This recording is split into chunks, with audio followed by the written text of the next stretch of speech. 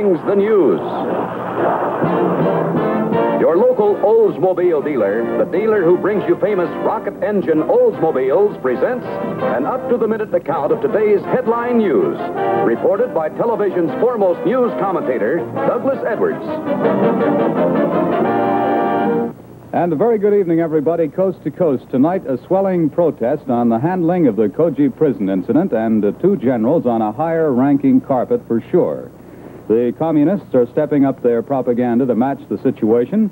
Mr. Bernard Baruch in a verbal back of the hand to the way the administration has been running things, some news on the housing credit controls, and a renewed threat to strike by the Steelworkers Union. Details and more news in just a moment. Right now, rocket ride time. Let's get aboard an Oldsmobile. Look, Johnny, it's a holiday. An Oldsmobile holiday. What a celebration, what a holiday, in a 98 holiday coupe. What an innovation, what a smash sensation, what a great new holiday. Ride the newest rocket, ride the holiday. It's a classic car holiday coupe with its great new style, and you'll be driving, smiling Oldsmobile's new holiday. The most glamorous automobile in America, Oldsmobile's new classic 98 Holiday Coupe. Inside, too, the 98 Holiday sets a new standard of luxury and elegance, unsurpassed in the fine car field. All this with Oldsmobile's new 160-horsepower rocket engine, plus new Oldsmobile Hydromatic Superdrive, and new GM hydraulic steering. Classic performance, classic beauty. Oldsmobile's new 98 Holiday Coupe. See it, drive it at your Oldsmobile dealers.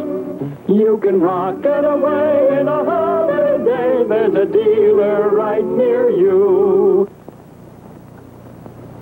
The communists over in Korea have been yelling quite a bit lately, louder than usual, too, rejecting the final truce proposals for one thing, filibustering during the meetings, charging that General Colson openly admitted that there has been bloodshed at Koji and that the prisoners there could expect humane treatment in the future. As a matter of fact, that's what Colson did say, but as his superior puts it, that was a statement secured by unadulterated blackmail. It apparently was one of the trading points on which the release of the prison commandant, General Dodd, was brought about. Tonight, there's the feeling in Tokyo and also in Washington that the price was considerably high and that the United Nations cause has been brought into a propaganda target range by the enemy as a result. These are the first films of Brigadier General Francis Dodd as he arrived in Seoul after his safe release from the Koji prison camp, where 6,000 prisoners held him hostage for over 3 days. The general is greeted warmly, but even a warmer reception awaited him as the newly appointed UN commander, General Clark, was getting ready to ask why he placed himself in a position to be kidnapped, for one thing. Together with General Charles Colson, who succeeded him for a matter of hours, they face a military board of inquiry which has already begun on-the-spot investigations. Colson must answer to top brass in the Pentagon for effecting the release by promising to correct conditions which never existed. General Mark Clark, the new Supreme Commander, was, to say the least, obviously displeased about the way the Koji matter was handled, and today he called the Brigadier Generals Dodd and Colson onto a hot carpet. Nothing specific has been released on what went on at that meeting, but Tokyo hears these 6 were among the pointed questions General Clark wanted answered in detail. Why did General Dodd allow himself to be placed in a position where he could be kidnapped? Why were there no guards inside the compound who might have rescued him? What did General Colson mean when he admitted to prisoners that there had been instances of bloodshed in the camp? And what did he mean by promising, as a condition for Dodd's release, that there would be no rearming of prisoners in the future? Why did Colson assure the prisoners they would not have to submit to forcible screening in the future when there never has been forcible screening? And finally, why did Colson permit fanatical prisoners in the kidnapped compound, Compound 76, to communicate with other prison camps on Koji Island? 6 questions a lot of people would like to have answered, and among them is Senator Stiles Bridges, a member of the Senate Armed Services Committee, who was quite adamant about it today. He called the prison camp situation at Koji disgraceful, and he called for a thorough investigation. Bridges went on to say that it's very clear from the record that General Dodd and General Colson, who succeeded him, when he was grabbed by the prisoners, acted stupidly in their handling of the affair. That was a statement made, or part of the statement made by Senator Stiles Bridges of New Hampshire. And there are other members of the Congress who say they agree pretty much with what Senator Bridges says on the Koji debacle. Well, this was a day of speeches, certainly, at the Steelworker Convention in Philadelphia. The union got a new administration ally, and Secretary of Labor Maurice Tobin. He gave a blanket endorsement of the union's position in the dispute, a position restated in a resolution passed resoundingly today, which said that the steelworkers won't stay on the job indefinitely without a pay boost. Also addressing that convention, Vice President Alban W. Barclay, but the Veep carefully avoided detailed comment on the steel dispute, saying only that he hoped that in the progress of negotiation, the union would be able to come out with a victory. And in Washington, an 81-year-old statesman whose words are softly spoken but loudly heard was pointing a finger at the administration for several domestic and international ills. Bernard Baruch. The situation today is not encouraging. Within the last 2 weeks, we have been publicly warned that 1954 will be the year of maximum military danger. Here and there, some individuals are pressing every effort to speed the rebuilding of our defense. But the general temper is one of letting up rather than bearing down. In fiscal 1951 and 1952, nearly $60 billion were budgeted. 1 out of 5 of those dollars, $12 billion, went to cover the rise in prices which followed Korea. No real, determined, all-out effort to prevent inflation was ever attempted. By the end of the next fiscal year, more than $20 billion will have been poured down the rat hole of inflation needlessly.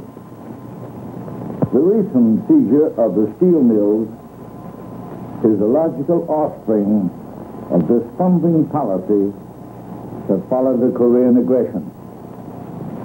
I do not blame the steel workers for seeking higher wages to offset the rise in their living costs. I do not blame the steel companies for wanting to pass on the increase in their costs by raising their prices. I do blame the government for failing to lay down a standard of equity and justice transcending the selfish concerns of individual pressure groups and protecting the common interests of all. Other important Washington developments today, the Wage Stabilization Board set a general 15 cents an hour ceiling on the amount of wage increase which can be allowed the 90,000 striking oil workers.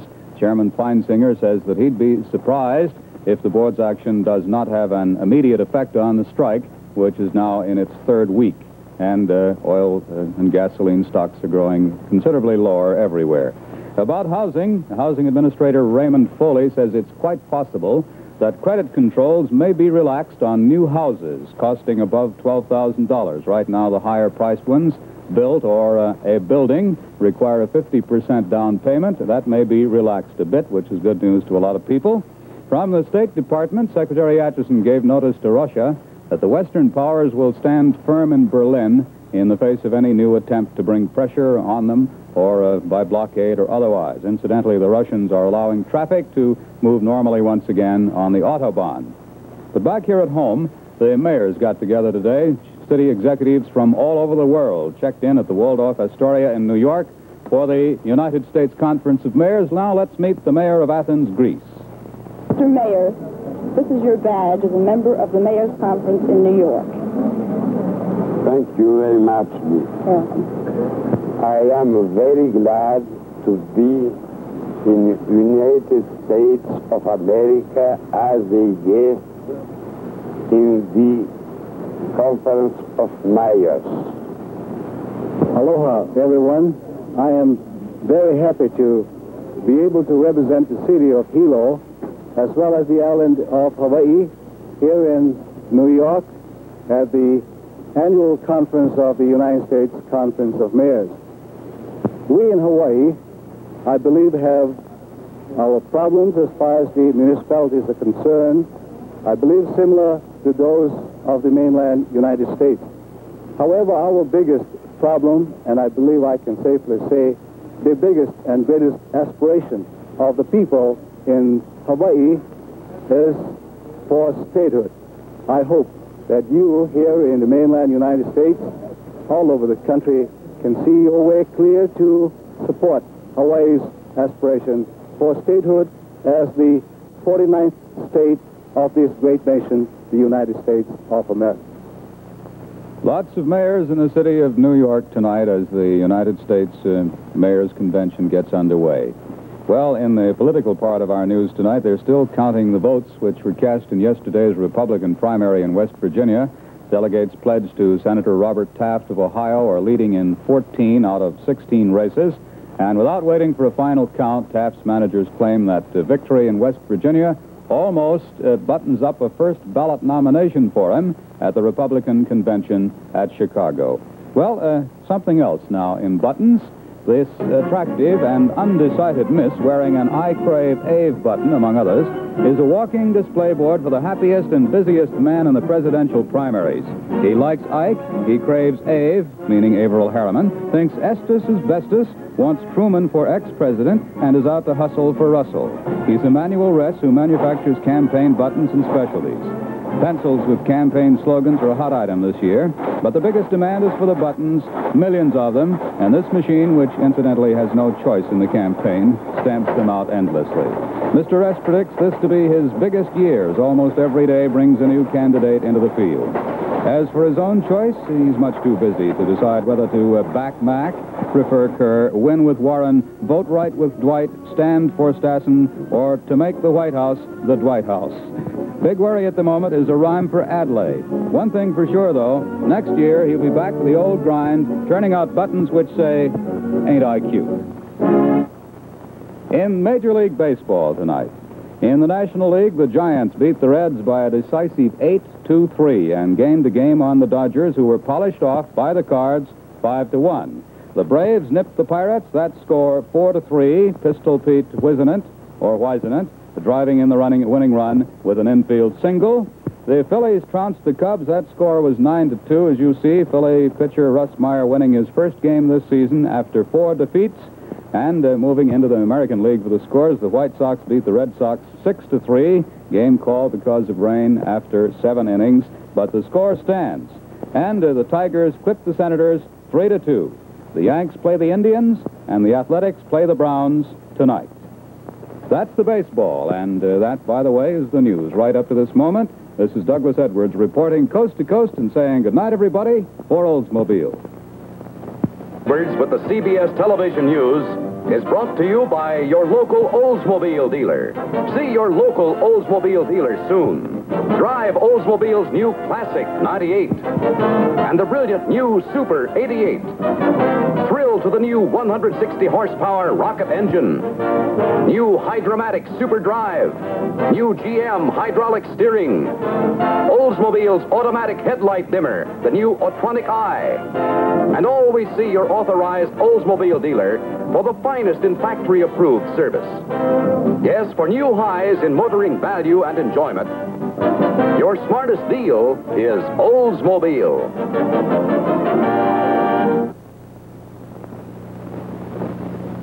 Douglas Edwards and the News is produced under the supervision and control of CBS Television News.